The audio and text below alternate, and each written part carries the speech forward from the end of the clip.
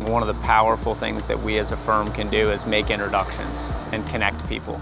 Part of getting people together was that, and the other part was sharing what we talked about today, which was navigation of supply chain disruption. How does the M&A market look?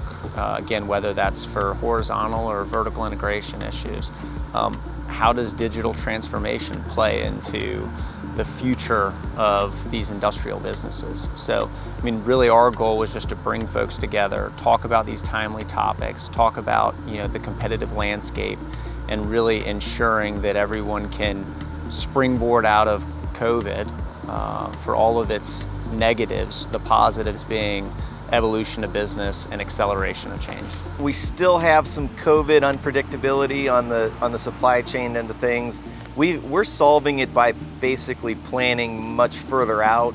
We've had to increase our working capital. We've got more inventory now, but it's mostly about planning. Things we used to be able to rely on from a logistics perspective, capacity in supply chain and moving things around is not as reliable.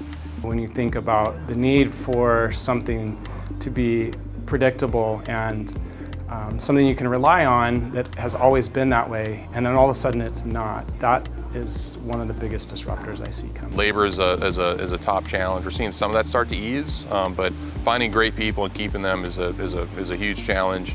Everybody talks about supply chain, whether it's buying new equipment, new machines, or getting your raw materials. That continues to be a huge challenge. I think everybody's interested in the impacts of legislation, supply chain impacts, and the disruptions, and really where the economy is going, and how to recenter a business given everything that's going on. So I think it's been a fantastic collection of people and discussion. It's all about communication, collaboration, because the challenges are consistent.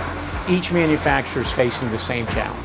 They were learning from each other and we were learning from them, and so now for us as a firm, we're going to go forward with a new mindset, some new ideas, some things to talk about with other clients, and then again, hopefully these businesses walk away with that new John or Jane they can call with ideas and questions, a new peer group, or also just go right to the drawing board on, I heard this and we haven't looked at that, how do we go and start thinking through that process.